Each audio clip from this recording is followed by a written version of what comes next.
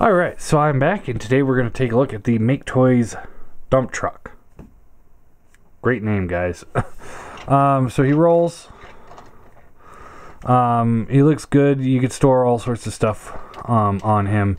He's got the wing for Devastator. He's got these two screwdrivers, and then his gun's over here.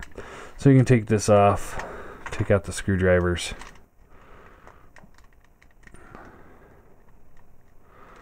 Come on. Come on. Come on. There you go. And they fit in there really super tight. Come on. Fuck. And then this piece here, it just plugs into his hands. So you can just untab this. Now, while we're on the topic of this, I just want to mention, you know, one of my biggest gripes about third party is that they don't leave us a big, huge open spot for a good Decepticon logo. I mean, this is supposed to be for the Devastator, and this is the biggest Decepticon logo I can fit on this tiny little smooth spot that it has. It really needs to have like this whole section smoothed out, just waiting for a Decepticon logo. I mean, seriously, you guys, all you third-party companies really need to remember that we need to put logos on our guys. I know you guys can't put logos on it, but that doesn't mean we can't. It's just, here is, it's like, where am I supposed to put it on this guy? He's got no smooth part. I mean, I guess I could put it on the grill, but that's not smooth, so it's not going to stick very well. It's like, what the hell, guys? I need a big smooth spot that I can slap on a Decepticon logo. Anyway, moving on. Mini rant. So yeah, truck's great. I like the truck mode. It rolls really well. Tires are on hinges, so you can kind of make it look like it's turning if you want to. The dump truck part doesn't actually work, but whatever. And yeah, there you go. To transform him, you just want to split these arms here like this, rotate them out. This piece will come back like so. Then you want to rotate the wheel down, rotate this back, rotate the legs forward, and then these hip pieces here will just kind of fold down out of the way. This will rotate back, and there is a circle peg here that'll plug in that slot there. Tab it in, you're good to go. Now, this guy also came with some replacement parts, some new shoulder assemblies.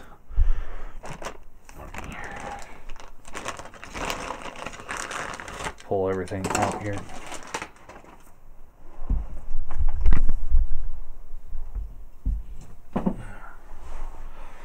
Alright, so he's got some new shoulder assemblies, which honestly I couldn't figure out what purpose they serve, so I didn't put them on.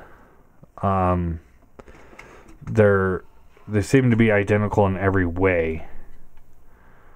So yeah, I didn't use them. Now this piece here, I could easily see why they replaced it, because they just, I guess, didn't think about needing this thing to rotate for transformation. I mean, I am putting a lot of pressure on that. Oh, see, and it snapped. There you go. And you can see like the indents in my thumb from where I was pushing on it, and it snapped. So that's why they put in the replacement part. So yeah, that's why. Definitely use those replacement parts, because I put that new piece here in, and they just slide in. So definitely, if you have the original version, make sure you use that replacement part.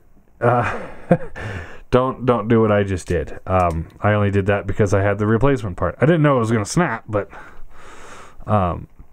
anyway, rotate this here down, and you can, there is a tab right here, or a slot right here, that this tab right here will plug into. So you just tab that in, foot comes down, just like that. Same thing over here. Gets a little, it's kind of a tight assembly, but it will go. It's not like the hip pieces on the broken one that won't go. Fold down the foot, just like so. Then the arms, they rotate in like this and tab into place. You rotate the fist around, and there you got your arm. Weird arm assembly going on there. Not sure how much I approve of that. Let's see, it doesn't tab in all the way sometimes, and it's just weird the way they made that work. And then you can fold the head up, obviously.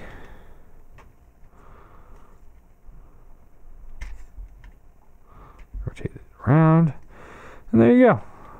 There is long haul. And I'm still waiting for somebody to get long haul right. I am waiting and waiting and waiting and waiting and waiting. And nobody's, not even Hasbro seems to be able to do it right. And what I'm talking about primarily is in the G1, the bed of the truck would fold down and become the legs, not the arms. I don't get where this idea came from. So we'll see how Generation Toys and Toy World does it. He looks goofy as shit. Just straight up goofy. His wheels sitting on the hips here, they're too big. You know, arms are the hands are just comically huge. I mean, look at those things. Just everything about him just doesn't. Definitely feels like, okay, this is a combiner, and we're sacrificing robot mode to make this work. You could also rotate around and kind of use like the front half if you want to. But that's not how it's supposed to go. So, posability wise, his head it's on this hinge here for transformation. So, and that's a lot looser than the actual ball joint for the head. So be mindful of that. Does swivel side to side. Shoulders can rotate in and out like this. There is a ball joint attaching to the shoulders. There is a bicep swivel, double bend elbow, but because of this tab here, you get it that far. So it's like, why put in a larger? Oh, there it goes. There it goes. Maybe no. Why put it in there for double hinge if you can't use it because you're going to put a tab in the way? Hands do rotate. Again, they're super huge. Waist swivels, but he's got so much kibble. Unless you got your arms out like this, you're not going to be able to use it, and then it gets caught up on these pieces back here. So hips rotate up and down, in and out. Thigh swivel, bends at the knee, pretty good bend there. And then the foot is on a ball peg, which gets you a little. It really just goes up and down. I don't know why they didn't just put it on a pin.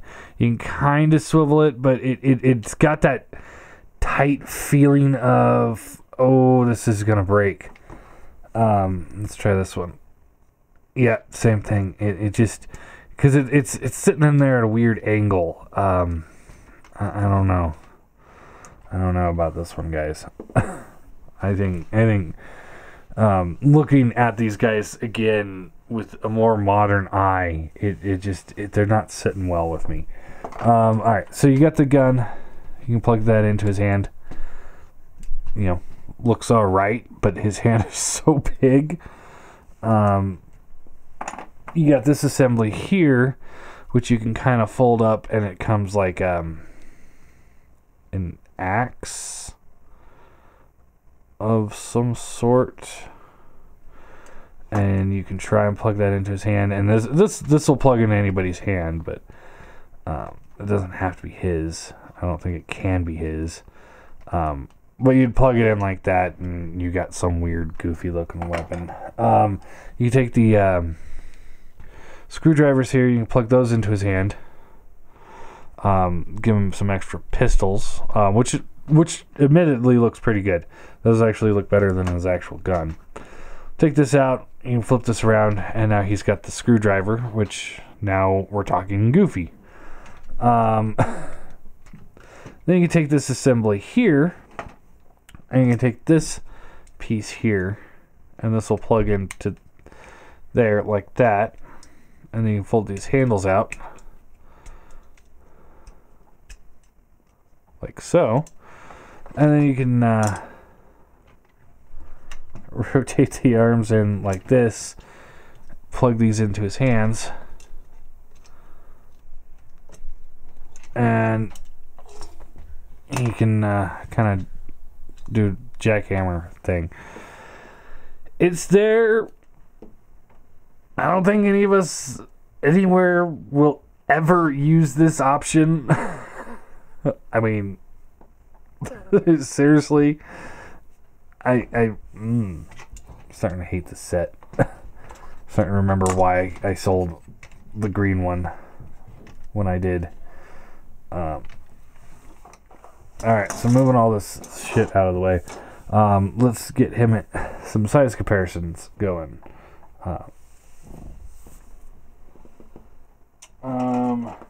Here he is with the MP car. He's a lot shorter but bulkier than an MP car, so he would not work at MP at all. So this is what I mean, that their scales, their bot scales are kind of all over the place.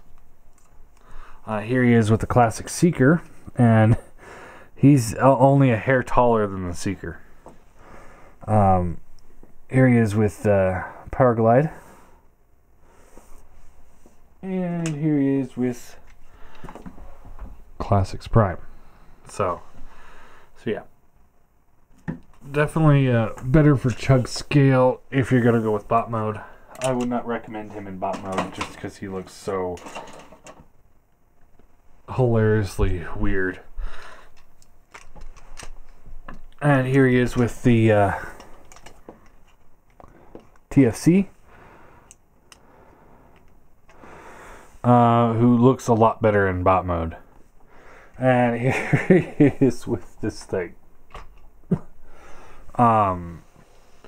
who's just so large and fat and wide that he just does not,